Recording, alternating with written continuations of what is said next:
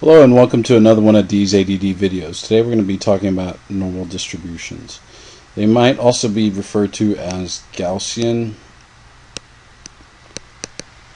Some people, forgot the A, might say mound. Very rarely will you hear mound.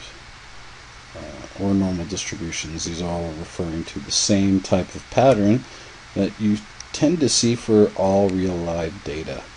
Something in which the pattern and variability looks like this. Okay, so most things in life, there's always a central average, and it tends to be that average is also the median. It's the first characteristic of a normal distribution, and that means that 50% of the data lies below and above this line. Alright. Now, this data applies for everything from height, right? There's going to be some people that are tall, some people that are short. Most people are right in the middle. Weight. There's some big people in this world, and some really skinny people, and most people are right in the middle.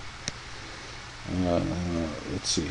Grades, whatever you can think of that is looked at on a large scale like that, it's going to exhibit this few people getting 100 or perfect score, close to perfect score, most few people doing very poorly. Somebody forgot that there was an exam that day, but most people right in the middle. Okay. Now, there is an empirical rule that will have its own video, but there are distributions, breakups of, or a breakup of distribution using standard deviation that has characteristic amounts of data associated with those little sections. Watch that video and what I just said will make sense, even though it's, I guess, 2:50 in the morning and I'm having trouble forming sentences. So let's see. The problem with normal distributions is that you see how height is measured from 0 to 6 feet, 7 feet, weight 0 to 1,000 pounds, grades 0 to 100. All these things have such different scales and units that there needs to be a way to standardize it. And the way you standardize it is you use this z-score formula. And this is for one data point.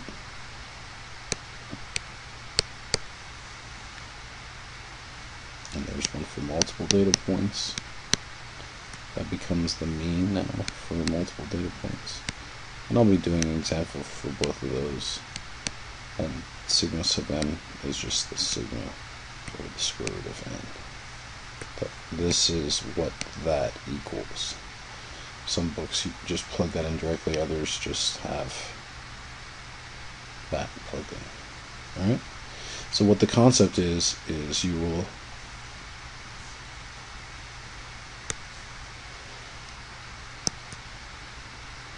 use your raw score to find a z-score.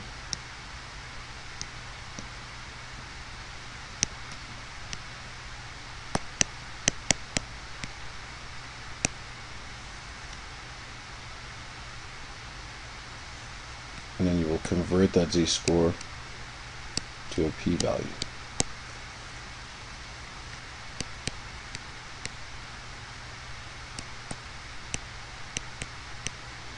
Now I recommend that you get a complete table instead of one of those that go from 0 to roughly 3.5 for z-scores, and then the top part of your z-score column is just the last digit of your z-score.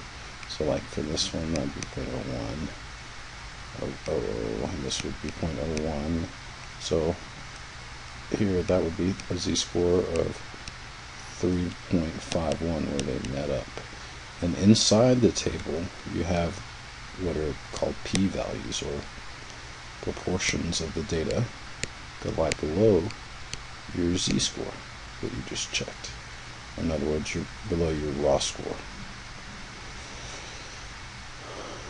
And then usually we can use this to, if we're doing hypothesis testing, to make a conclusion. But usually for right now, all we need to know is, how to find the probability that's less than number, and that's, or the proportion that's less than. That's going to be the table value. And then if it's greater than or equal to a number, it's 1 minus the table value.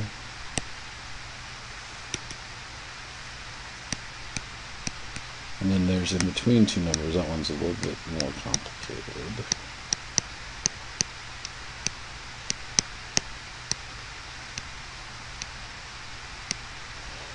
Okay, so for you got to do just 2 different problems.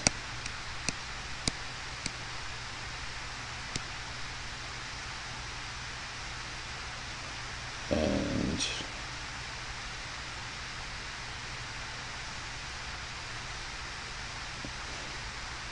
these are all for the p-values after you found your z-score, right? So you're going to do first x is greater than or equal to the number. Actually, that's right over here. I have an eraser. I'm not using it. And x is less than or equal to a number. And you will do both of those, and then you will take the difference between those two. And there will be an example video for each one of those. Alright? So make sure you check them out. That's the basic concept for a normal distribution. There's also the empirical rule that I would like you to check out in addition to this video for concept video. Alright? But practice, practice, practice. Thank you and have a nice day.